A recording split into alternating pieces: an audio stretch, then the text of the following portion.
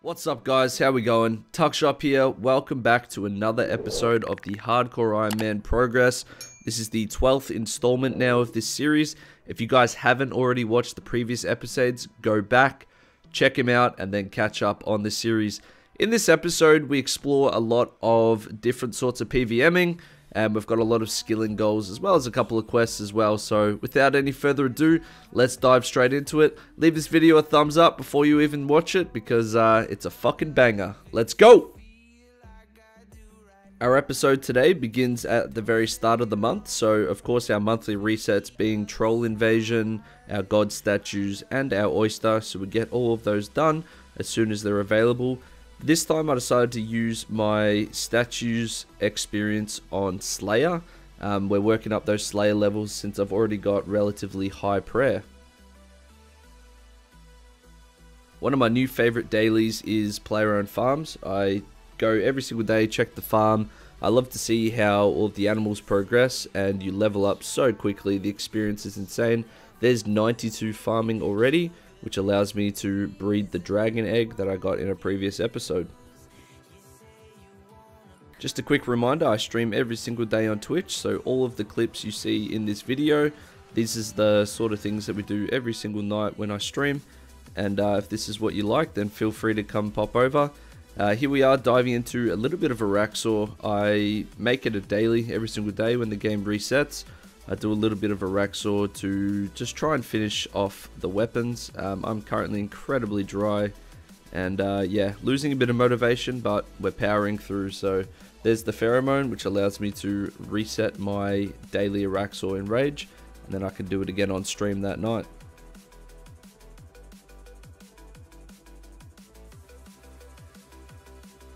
Up next, me and my crew decided to do a little bit of Kerapac.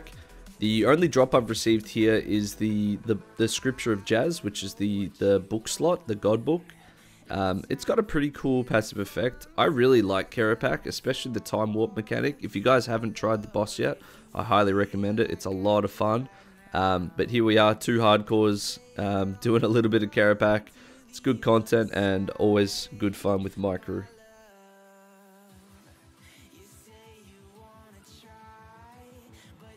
This next clip here is me getting 93 Herblore.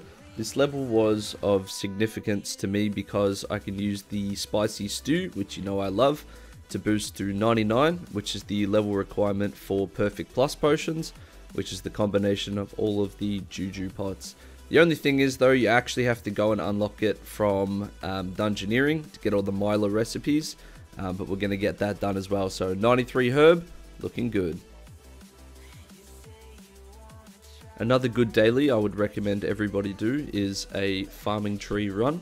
I got all of my magic seeds from killing Araxor.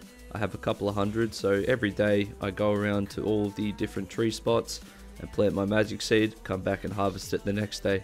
There's 93 farming and it's coming along quite nicely alongside Herblore. I did some casual Telos kills, just low streaks, 0 to whatever, until I felt like I wanted to claim. The drops from this boss are really nice in terms of commons. You get energies, you get money, you get a little bit of everything, and of course I'm trying to spoon a little bit of a rare drop, but there we go. There's a nice little streak we're working on. Let's keep pushing. So prior to this, I was using Malevolent, which I got from doing Rots. Malevolent does degrade, and my Malevolent had started to break. I had to substitute pieces of Bandos. It was a whole mess, so I just said, fuck it.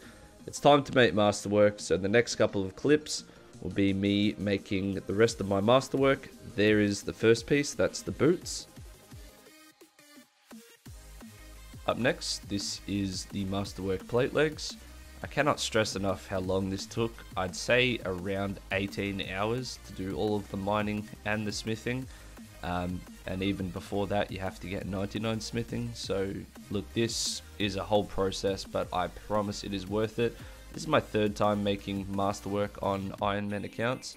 And every single time you get a huge wave of relief come over you when you complete it. Up next, this is the Masterwork plate body. The only piece I didn't make was the gloves, because I've already got a Death Touch bracelet, which will be best in slot for the foreseeable future, at least until I get Cinderbane gloves. But yeah, there's the Masterwork plate body, one more piece to go. So since I'll no longer be using Bandos or my Malevolent, I decided to break them down, and you get a little bit of invention experience as well, which is nice. I also wanted my perks back, and I was too lazy to use the separator, so fucking see you, Malevolent. You were good to me for a little bit, but it's time to move on to bigger and better things, and that will be my Masterwork.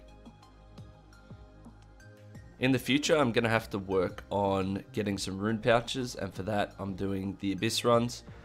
I really wanted to maximize my efficiency for threads, and you get that by using as much essence as possible.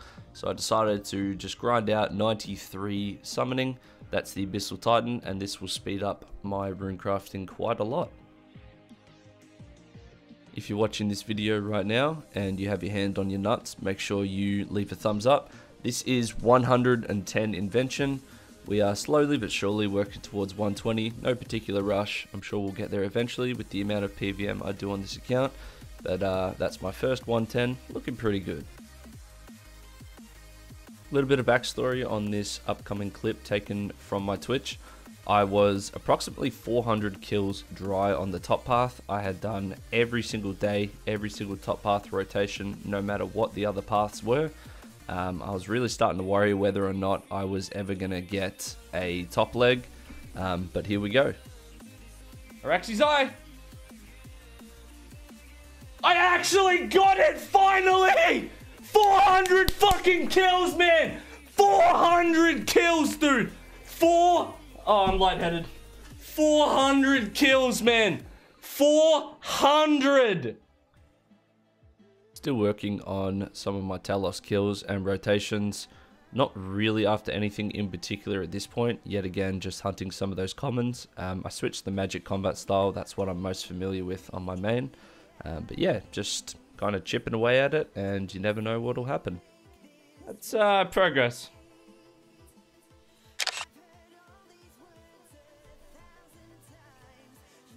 After a short little break, I decided to head back and finish off the Masterwork, and my god, I can't describe the feeling you get when you finally finish it. Yes! Yes! Yes! Masterwork finished! Never again, dude. Never ever again. Now I'm just going to augment it quickly. The next clip here is me opening up all of my Sandy clue scrolls. So if you didn't know, the beach event gave you essentially a double casket for easy clues. So I was hunting fortunate components, trying to make another alchemical hydrix to repair my EOF. But here we are opening up all of them. I think I ended up getting about 6 fortunates from 20 caskets. Not too bad. I would have hoped for more, but we can't complain. They're really easy clue scrolls and very easy to get. Here I am doing one of my Reaper tasks. I'm hoping in the future to unlock Reaper's Choice so I can actually choose which tasks I want to do. This isn't one of my favorites, but the Reaper points are pretty good, and we managed to get ourselves a nice little drop here. I just got a pet.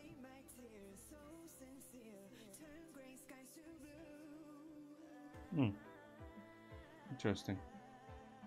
Managed to snatch up a quick little level here while I was AFKing. This is 83 cooking, but not only that, this is 2,500 total level.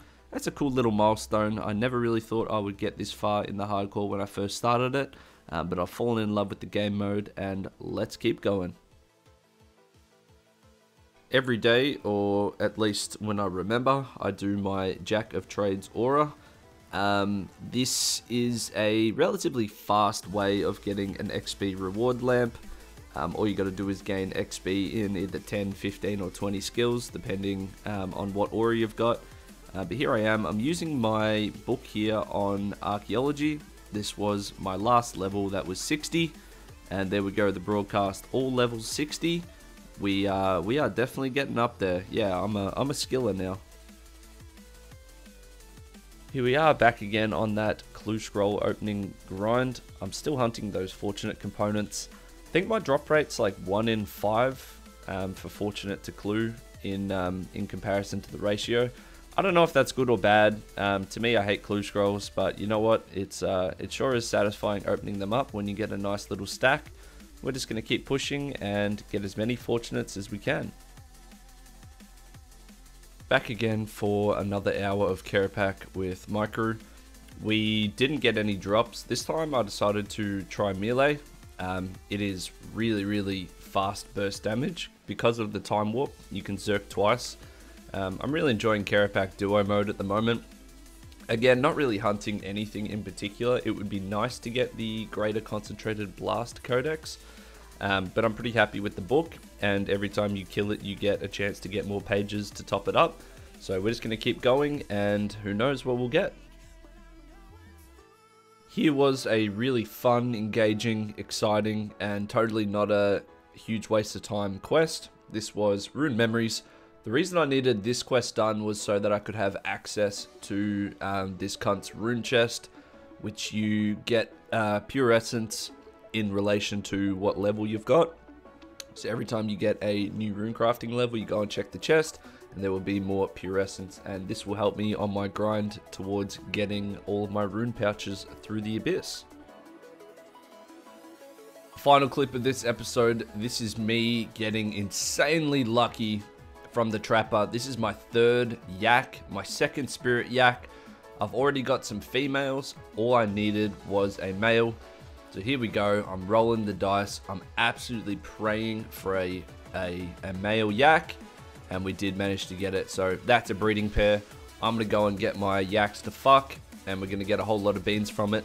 Thank you guys very much for watching this episode. I hope you enjoyed it. If you made it this far, please leave it a thumbs up. Comment down below what you'd like to see in a future episode. As always, I stream on Twitch full time every single day. Come and pop in and say hello, or just come in and listen to the music, whatever you want. And I'll see you guys in the next episode. Peace.